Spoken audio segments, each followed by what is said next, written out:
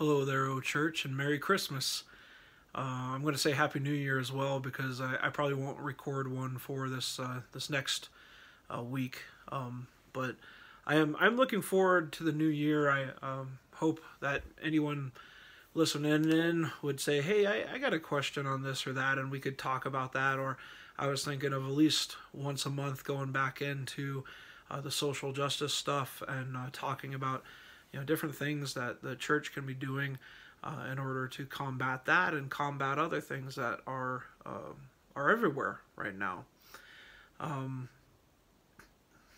But we'll get to that in the new year. Can't believe it's almost 2023. Have you ever been stuck? Maybe you've been stuck in a snowstorm, or maybe stuck on a nice, good math problem. Or maybe you've been in a situation where you just knew, I have to get out of here. See, sinners are stuck in their sin and cannot get out. We cannot do enough to rid ourselves of our state. So who can? Right? That's a great question. Who can get us out of our broken estate? The answer? If you look through all the religions of the world, you will see a huge difference right away. And a lot of them are like, oh yeah, they're all the same, and all roads it's like, no, they don't. All roads do not lead to God. Because there is a fundamental difference between every religion and Christianity. Every other religion says do. You need to do this, you need to do that, you need to work your way to God. Where Christianity says it is done for you. You need to rest in that and be a new creation. The answer is the promised one, the Messiah, the righteous one come for us. The Lord says this to Abram, later renamed Abraham in the book of Genesis. Now the Lord said to Abram, go to your country and your kindred and your father's house to the land that I will show you, and I will make you a great nation, and I will bless you, and I will make your name great, so that you will be a blessing. I will bless those who bless you, and to him who dishonors you I will curse. And in you all the families of the earth shall be blessed. Now that's Genesis 12, 1 through 3. Sorry, I forgot to give the reference. See, the blessings to Abram or Abraham are to him, his name, his nation, and will make him a blessing. It will actually bless the whole world. That all the families of the earth would be blessed by Abraham. And that happens through the Messiah, the promised one to come, the seed of the woman, the son given. From the people of Israel to the tribe of Judah, from the line of David, to sit on David's throne forever. All of this is fulfilled in Jesus, the Messiah, the anointed one of God, his unique Son, who took upon flesh, lived a sinless life. Sorry, yeah, some people argue that, no, Jesus was sinful and did these things and did those things, and it's like, no. He was the perfect Lamb of God. And man and the law saw that.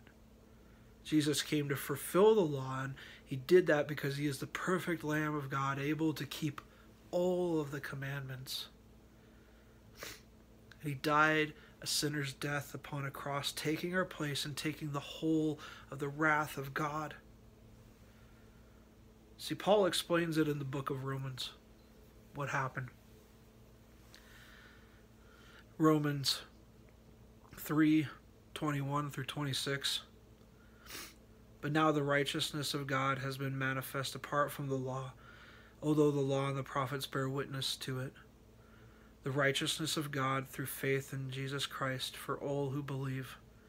For there is no distinction, for all have sinned and fallen short of the glory of God, and are justified by his grace as a gift through the redemption that is in Christ Jesus, whom God put forward as a propitiation, that's a covering, by his blood, to be received by faith. This was to show God's righteousness, because in his divine forbearance he has passed over former sins. It was to show his righteousness at the present time, so that he might be just and the justifier of the one who has faith in Jesus.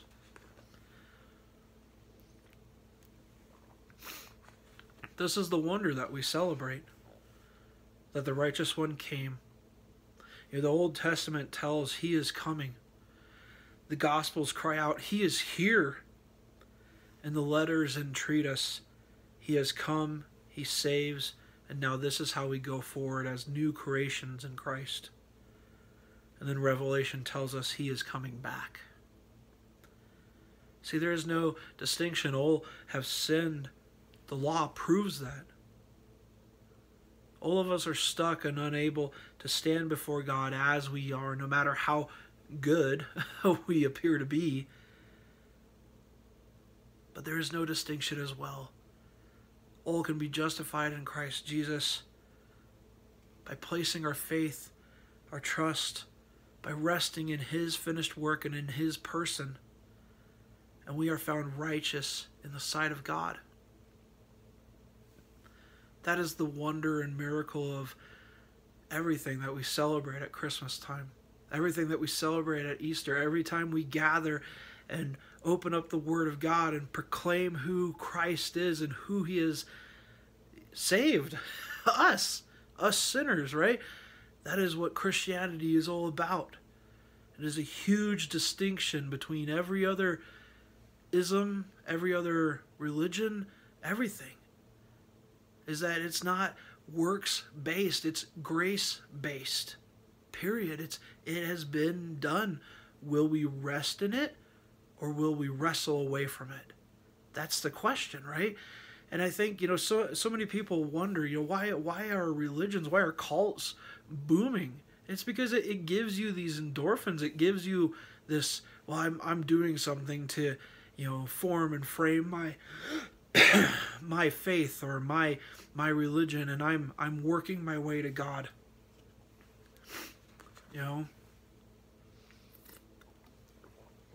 But how beautiful is the gospel, that the King of all creation wants a relationship with us, to know, where are you?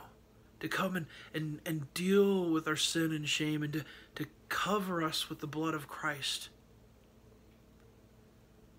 That is the amazing part of the incarnation, is that Christ came to dwell among us, that we might believe upon him and be granted the right to become children of God. It's an amazing wonder that Jesus came for us sinners, that Christ died for his enemies. That is what Christmas is all about, and we can go on celebrating through our lives that he's come for us, and that we can share that and proclaim that each season, each day, each Sunday. That's an amazing thing.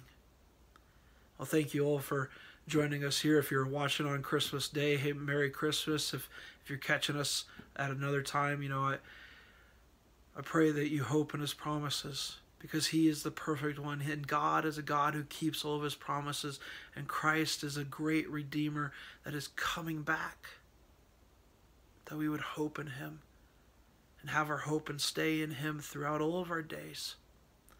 Thank you all for being here, and we hope to talk to you soon. Bye.